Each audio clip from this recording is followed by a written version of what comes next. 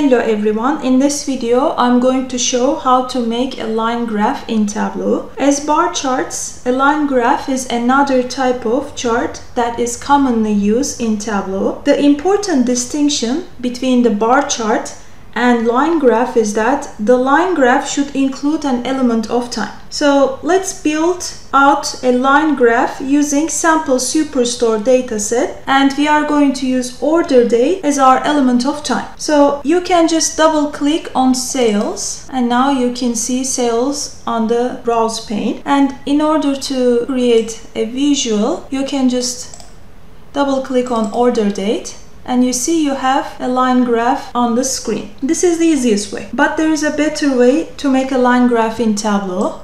Let's get rid of this. As with measures, dates also have an aggregation and can be used as continuous or discrete fields. The choices you make for these two classifications has an impact on how the visualization will look. So it's easy to see all of the options. Instead of double clicking the order date dimension, what we will do is you right click and then drag order date to columns, and a window is going to show up on the screen. As you can see, each option, let's say year, has a blue and a green icon next to it. If you remember that the blue color coding in Tableau indicates discrete, while green color coding indicates continuous. The choice of whether you select a discrete or continuous option should be based on what type of visualization you want to create. Let's say you want to create a continuous trend over time, which means that for now we can ignore all these blue colors here and we will focus on the green ones. The next choice we have is how granular we want the continuous trend to be. So do you want year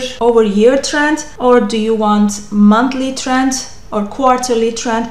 This is how granular the date field is. For this analysis, let's say we want to see a monthly trend over time. So with these two requirements, first of all, the date variable should be continuous, and the second, it should be a monthly trend. We are going to choose with a green icon with an aggregation of month, which is the fourth choice from the bottom, and then click OK. After you make this selection, the line graph looks like this here on the screen. So the line graph that we created here can be sliced and diced by additional dimensions by simply dragging them to the column shelf or row shelf and dropping them in front of the continuous fields on the field. So in order to show you how this works, I will drag ship mode to the row shelf